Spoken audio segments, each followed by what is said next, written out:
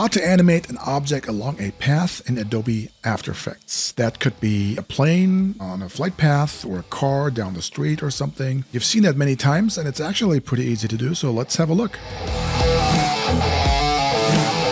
Alright, so we're in our comp here. I already have the background in place. Let's add this little plane graphic, scale it a little bit, like so. And now we want to actually draw that path. For that, select the pen tool, start dragging on your canvas. Let's say you want to do it kind of like this. And then go in and tweak that path a little bit so it's a little more rounded, like that. And as you can see, it has added a stroke already. So this should do for now. All there is to it is actually this one step here in the shape layer that you just have created. Twirl that open. Contents, shape, path, and then click this path parameter and then copy it. Command or Control C.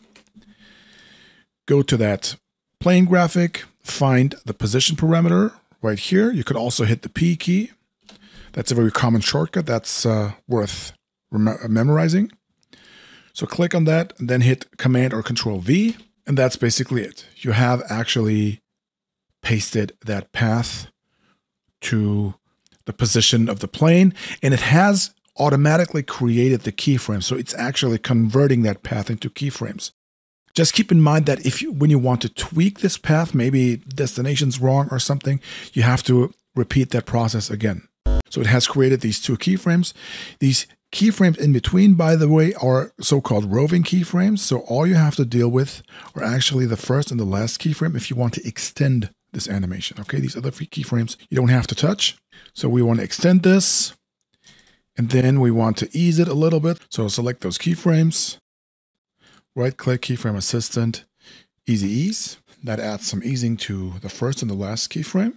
And the next thing we want to do, we actually want to orient that plane along the movement along the path. Okay, so click on the plane, right click, go to transform, and then click on auto orient. And then in that context menu, click Orient Along Path. What that will do, it will actually rotate that plane along the path. As you can see, the rotation is still not right. We have to rotate it by 90 degrees. So let's do that now. Go to the plane, find the rotation value, hit the R key, and then rotate it by 90 degrees. And now it should be aligned perfectly to that flight path. So of course we want to have that path layer below the plane so we can see the plane, like so. And now what you could do, you could actually add a dashed line to the flight path. So twirl open the shape layer. Then under Content, Shape, Stroke, twirl that open, and then under Dashes, click on Dashes. And we want to increase the size a little bit, maybe around 40 will do, like this. Okay, that worked. That one thing that you might want to do, actually, maybe that plane should actually leave behind a trail and not just follow that path. So that you could do with Trim. Since we're in that shape layer, click on Add, and here click on Trim Path, okay? And when you open the Trim Path, go all the way to the beginning of the animation and hit the stopwatch in the end parameter, give it a value of 0, and then move all the way over and give it a value of 100. So it's complete. And as you can see, it's kind of trimming the path. Of course, there's no easing just yet. It's not aligning with the actual motion of the plane. So select these keyframes, right-click, Keyframe Assistant, Easy Ease, and now it should align just perfectly.